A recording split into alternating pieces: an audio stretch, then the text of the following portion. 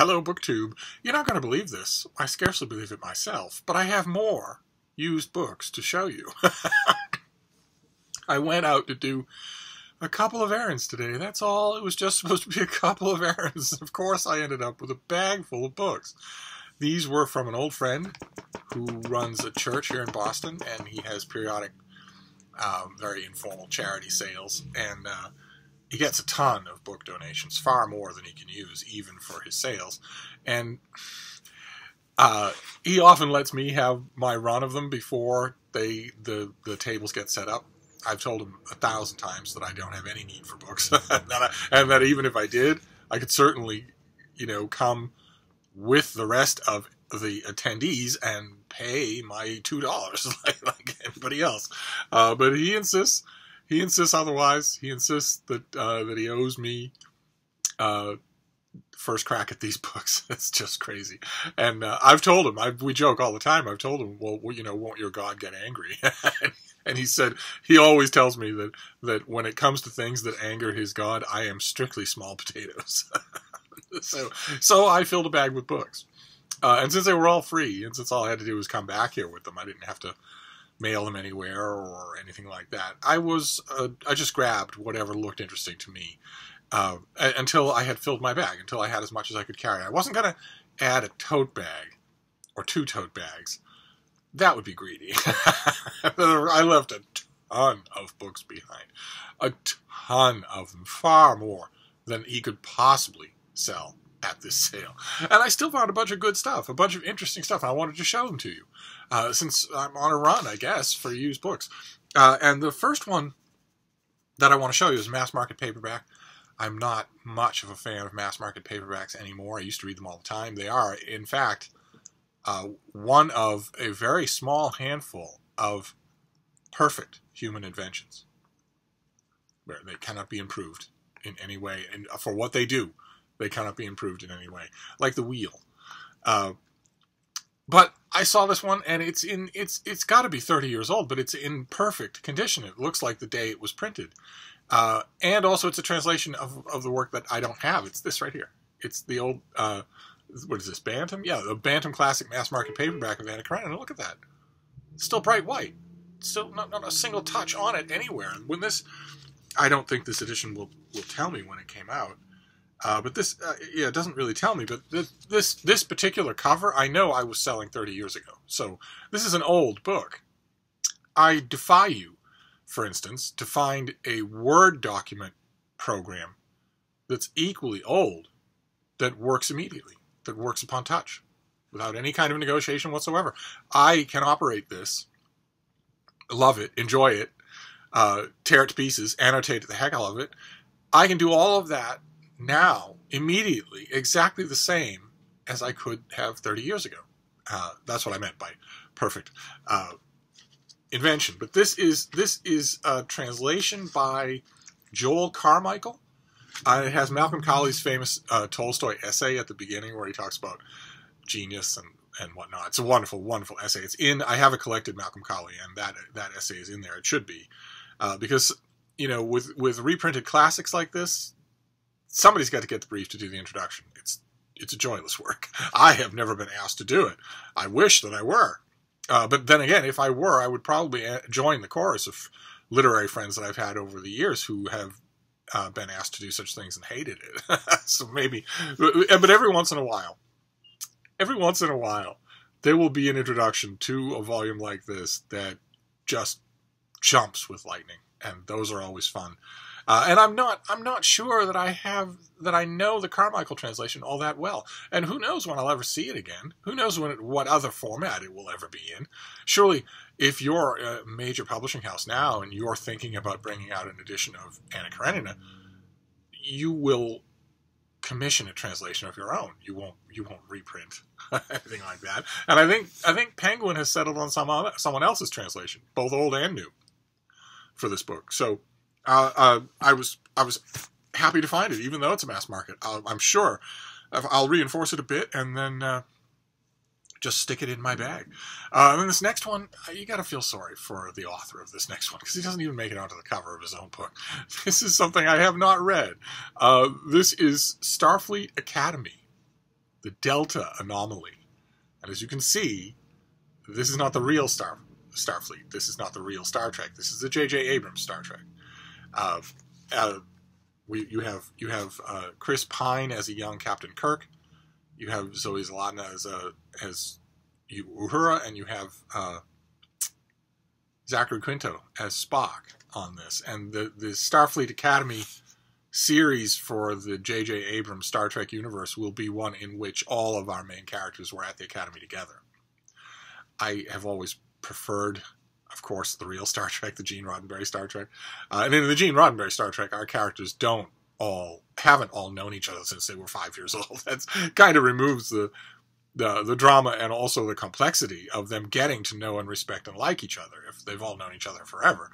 And it also, in my opinion, undercuts the phenomenon of James T. Kirk, which is that he melds his crew into an incredible combination of work, team, and family. He wouldn't have needed to do that if they'd known each other forever. I much prefer it that the other way. But then again, there's virtually nothing about the J.J. Abrams version of the universe continuity of Star Trek that I prefer to the original.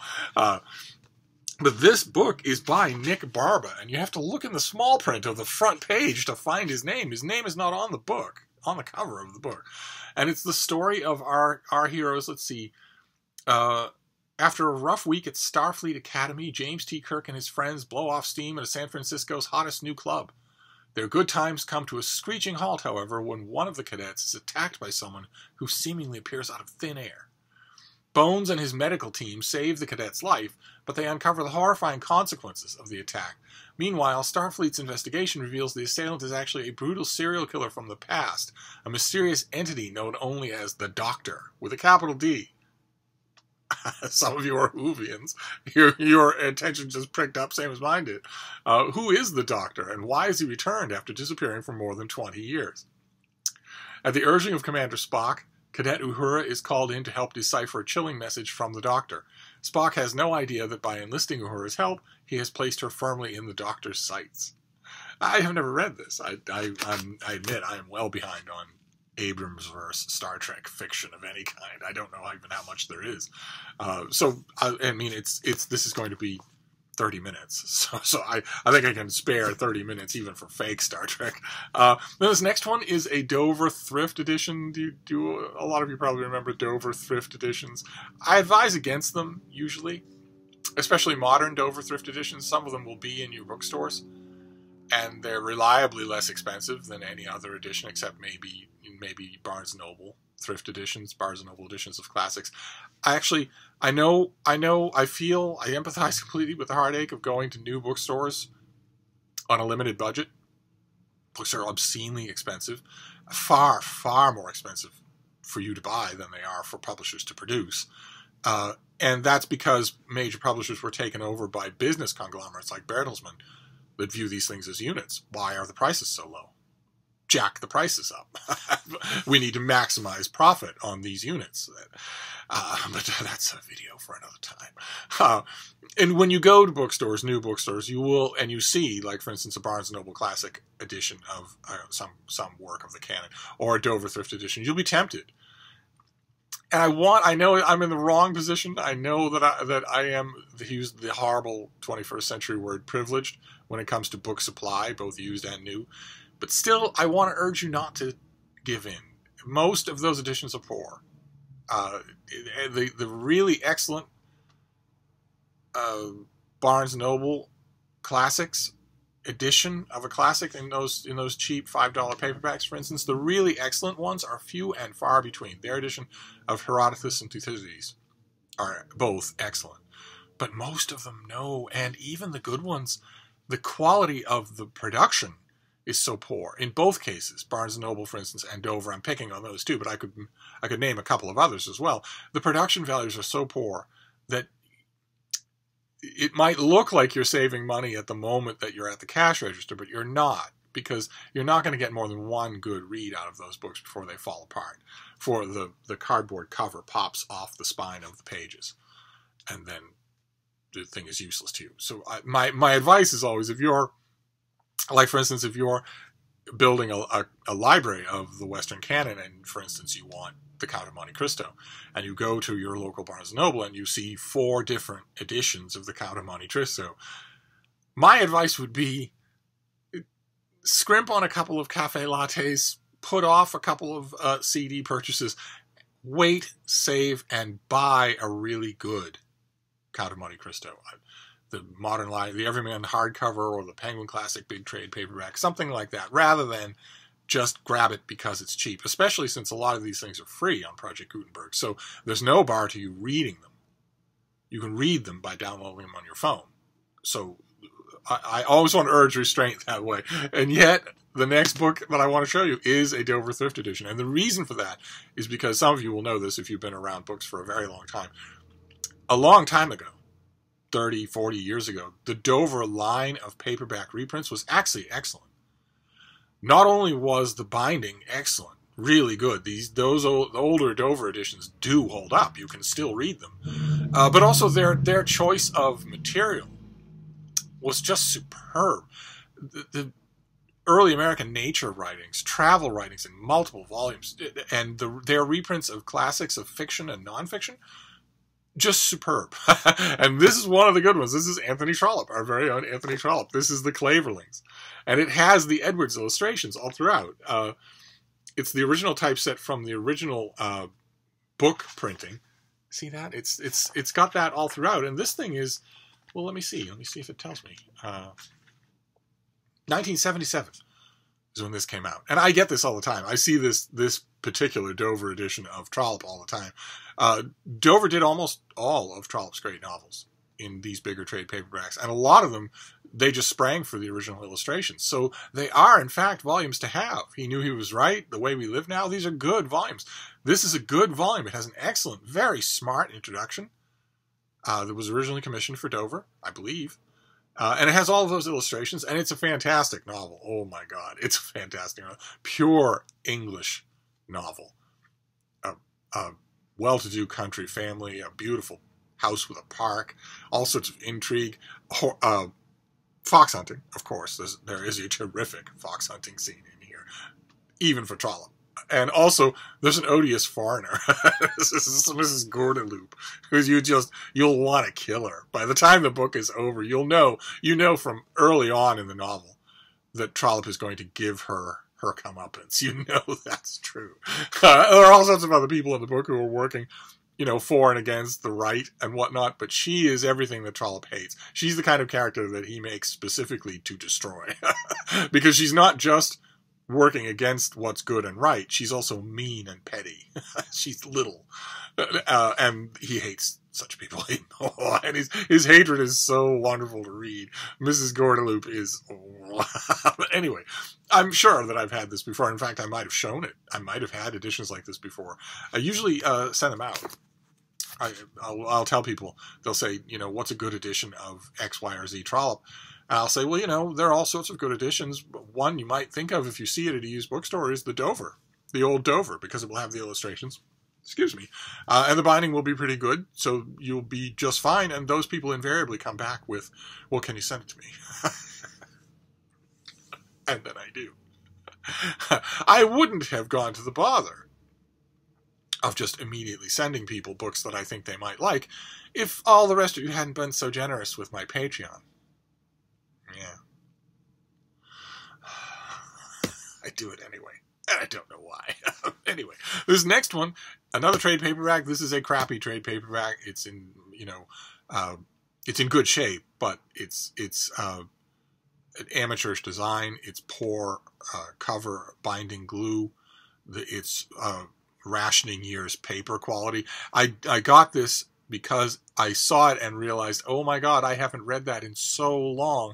And this was free. So I got it not only to maybe dip a toe into rereading, even though it's going to fall apart, but mainly that thing you do sometimes with used books where you get one copy as a reminder to be on the lookout for a good copy.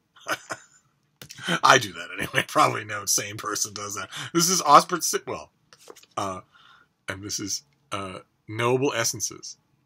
What is this? Who does this? This is Grossett's Universal Library. Like just it won't survive. But it's really, really good. It's his sort of his snarky, tart, epicene response to eminent Victorians, where he talks about some of the famous people that he's known. Sickert, the painter, Edmund Goss, Ronald Furbank, a whole bunch of other people. There's might be a table of contents in here. God, look at how crappy this is. Jeez, the pages are they're like powder. Arnold Bennett,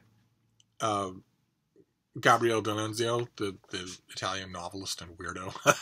And I haven't read any of these profiles, if you want to call them that, in just forever. So I grabbed this when I saw it as a curiosity. I will read it until it falls apart. And then this next one is, I think, the only hardcover that I got. Certainly the only one. Yeah, it's the only hardcover. It's the only thing with a dust jacket. I will reinforce the dust jacket because I love the book. I've had it before and gotten rid of it when people ask, do you give me, like, for instance, the last copy that I had was years ago. I think 5 or 6 years ago. I think I wrote about it for my literary blog, my intergalactically famous literary blog, Steve Reads. I think I wrote about it because I think I remember from my old Steve Reads literary blog, I used to try to end every entry with a picture of my old, dear, stupid, crazy, fat, gassy Basset Hound Lucy reading the book. And I think I remember we used to argue. She and I used to argue all the time about those photos. Some days herself was in the mood, and other days she wasn't. And I think I remember arguing with her about that picture, saying, "Baby, will you do this?" I'd put it in front of her, and she would burp on it, or she would bite it. And if you ever had a Basset Hound, when they misbehave, they are so sure of themselves that they misbehave in the same way they do everything else, which is very slowly. So you're just watching them misbehave, and it's taking place over a long period of time, and it melted my heart every time. So anyway, it's Emily Kimbrough. It's Pleasure by the Busload, which is her travel writing of a trip to Portugal about 60 years ago, something like that. She shot to fame with her collaborator on a book called When Our Hearts Were Young and Gay, which is gone now, unfortunately, and which is pure delight, just pure delight, and sold wheelbarrows full of copies. That When Our Hearts Were Young and Gay was a genuine hit of a book, and it floated both their careers. And Emily Kimbrough just traveled all over the place and loved writing about it. She wrote a lot of books. So when I see them, this is the only one I ever see. Pleasure by the Busload is the only one I ever see. It's delightful, absolutely delightful. It's got illustrations by Marcio Vasiliu, and it's. Let me see if I can show you an illustration. It's just full of just the sort of thing, just the sort of light, airy, and really wonderful observations that filled When Our Hearts Were Young and Gay. It's very much along those lines. You don't want to disappoint your customers. And I mean, I have another copy now, so I will reinforce this one again. I will hold on to it as long as I can, and then invariably there will come a time when somebody will say to me, you know, on your recommendation, I just found and read a copy of When Our Hearts Were Young and Gay, and I loved it. Is there more? Can I have more? And there are. They wrote books together, but Emily Kimbrough also wrote. She's just wonderful company all throughout her books. Let's see, what do we have here for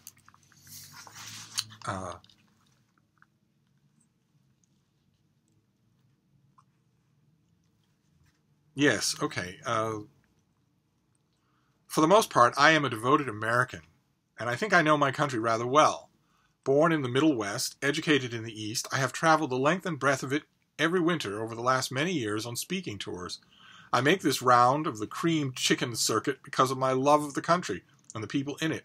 I cherish the opportunity it gives me to meet, talk, and make friends with every section, and heaven knows our country is sectionalized. I do not love the American who comes abroad with ignorance and arrogance.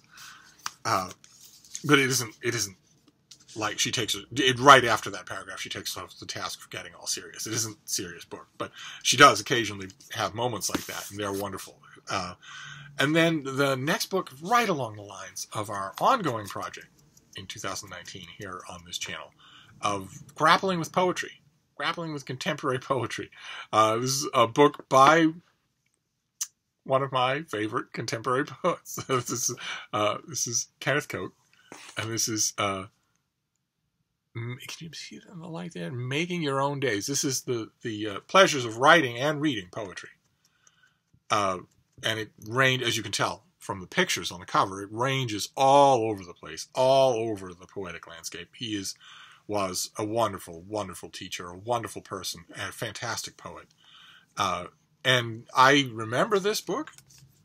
Of course, it has a blurb from Ned Rohr. Yes, indeed. Oh, thereby hangs a tale. 1998. This came out in 1998. I loved it. And I don't own a copy. Now I do. It's the perfect thing because reading and considering contemporary poetry has me wondering about all kinds of books about contemporary poetry. I've read quite a few and really like them. I've mentioned Glenn Maxwell's book on poetry on this channel, which is incredible, in my opinion. This next one was also poetry. I don't understand why I had to find this at a thrift store, you know, at a church jumble sale instead of getting it in the mail, unless I got it in the mail and forgot about it and got rid of it. I don't know one way or another. But this is the new Norton Critical Edition of Paradise Lost. Lovely thing. Nice, big, meaty thing with the poem and then a whole bunch of critical responses over centuries. Just wonderful. The Norton Critical Editions, you really can't go wrong. They are a great, great blast of entertainment. If you don't know the classic that is the particular edition, you're going to know it really well by the time you're done, because the notes on it in the text are fantastic, and then you've got all those essays. So you can track how it was received originally, how its fortunes ebbed and flowed, and the last few essays of every Norton Critical are always modern, so that you know what people are thinking about it, writing about it now. The editors usually do a fantastic job, so those supplementary essays are usually very varied in tone. Sorry for the background noise. My miniature schnauzer is attempting to burrow her way to freedom. She's on the bed. She's not going to get anywhere. I don't know why she's doing it. Usually, when she starts to burrow like crazy like that, it means that she is preparing for a deep nap. So that's probably what's going to happen. But I have, as you know, if you've watched this channel, I have a bunch of Norton Critical Editions. I don't think I have this one, so I'm glad to have it. I'll put it with the Norton Critical Editions. But first, I think I'll read a few of the essays. That's always fun. This next one is Penguin Classic, Sir Thomas Browne. The major works. I have a small mass market orange spined Penguin Classic of this same edition, which is incredible. And I never look at that orange spine mass market anymore. In fact, I might have gotten rid of it, just hoping that I would find a trade paperback that I can reinforce and just put on the shelf with the other Penguins. And it's a bit coincidental because just yesterday I got an instance of the Finger Post, and here I'm getting the writings of Sir Thomas Browne himself, and that's kind of creepy in a way that coincidences always are. But nevertheless, this edition is fantastic. It has a terrific, readable introduction, very smart introduction, tons of great notes, where the editor here, C.A. Petrides, doesn't just content himself with annotating the book himself. He also mixes liberally not only Browne's own annotations, because he knew perfectly what he couldn't leave his own works alone, so he annotated them heavily. But then later, Coleridge loved this author and wrote tons of stuff about him. And Petrides puts Coleridge all throughout the book. Instead of just quoting him a couple of times in the introduction the way some people would, he runs his commentary all throughout the book, which is wonderful. And also this has, if I remember correctly, this has Samuel Johnson's biographical essay of Browne, which is great. It's fantastic. And to have it in one book with all of Browne's writings, or a large part of Browne's writings, is wonderful. So a perfectly fine Penguin Classic. I got that. And then we'll finish up with this last one. This last one it's a bit of a weird choice, bit of a gamble. It's sort of throwing my standard into the wind, because it's the third volume in a trilogy, and if the Fates showed me a free copy of the third volume of this trilogy, I'm wondering if that means, I know this is all very mystical mumbo jumbo, but I'm only this way with used books. I'm wondering if that means that the Fates are going to put the other 2 volumes in my way sometime soon. Also cheap or free. And it's Shelby Foote. His 3-volume history of the American Civil War. This is volume 3. I like this. As you can see, I'm going to have to reinforce it just a bit, but it's remarkably solid for something that I only had to walk away with. I didn't put down any money for it. But I have a bit of a guilty conscience about this particular trilogy. As you all know, I love Bruce Catton's trilogy on the American Civil War. I think it's one of the greatest works of American history. And since Ken Burns' documentary, where Shelby Foote emerged as the spirit and, the wise old man of the whole series, you're kind of sort of morally obligated to love his own series. And I do like it, but I've never liked it anywhere near as much as Bruce Catton. And I hate to think that that's a generational thing. So whenever I spot these things, I always think, maybe now is the time for a big reread. Just reread the whole trilogy. So maybe I will do that. Maybe I'll do that in 2019. Maybe I will reread Shelby Foote in 2019 and see what I make of it. I'll just keep going back to this. I'm certainly going to reread Bruce Catton in 2019. So maybe that's it. I don't recall from the catalogs and the long listings I don't recall that this is going to be a banner year for Civil War histories, popular Civil War histories, non-monographed Civil War histories from publishers new. There's one coming out next month that is a new take on the Civil War. I forget the name of it. No, I don't have it here. It looks really interesting. I haven't got to it yet, and I don't think we've received it in the mail on this channel. But I will. If I remember correctly, I will find it and jot it down in what Sean, the book maniac, refers to as the show notes. And we can keep an eye out for it together. But in terms of, like, for instance, big biographies of Robert E. Lee or Stonewall Jackson or, Ulysses S. Grant had his memoirs, a great annotated edition of his memoirs, but really not much. There's certainly not in terms of the war. Maybe biographies of major players, like, for instance, there's an ongoing multi-volume biography of Abraham Lincoln by Sidney Blumenthal, an old-fashioned throwback to the era when gentlemen scholars wrote multi-volume biographies of the characters who interested them. Nobody does that anymore. And he is doing that with Abraham Lincoln, and his next volume comes out this year, and the volumes are getting better as they go along. They are growing in cumulative power as they go along. So, and that comes out, I think, in the spring. Sidney Blumenthal's next book on Abraham Lincoln. But still, large panoramic histories, military histories of the American Civil War, not so much. So maybe I'll fill that gap. I am going to read Bruce Catton because I found his centennial history of the American Civil War when I was up in tiny town Vermont for dirt cheap, the hardcovers for dirt cheap. So I am going to reread that, and maybe the other great Civil War trilogy. I should read them, at the same time and see what I make of that. That might be fascinating on its own, but one way or another. Now I have volume 3, and we'll see if volume 2 and volume 1 crop up in my path. But anyway, so that's it. That's it for now. That was yet another used book haul of just fascinating bits and ends and odds and stuff like that. Wasn't expecting it at all, but I had a bag, and it wasn't that freezing cold a day. It wasn't snowing, and so I indulged myself. So I will wrap this up for now. We have plenty of other bookish stuff to talk about, though. So I will see you soon. Thank you, BookTube.